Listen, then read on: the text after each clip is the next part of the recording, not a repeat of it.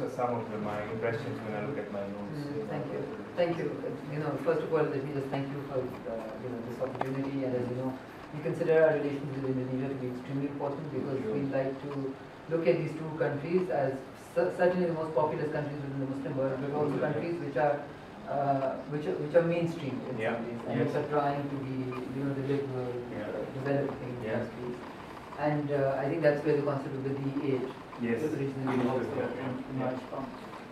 Now, looking at our relations going forward, I think in the meeting that we had in Seoul, it was almost felt needful that that you come to Islamabad and we try and develop an agenda for the president, and of course work on all the issues which were pending.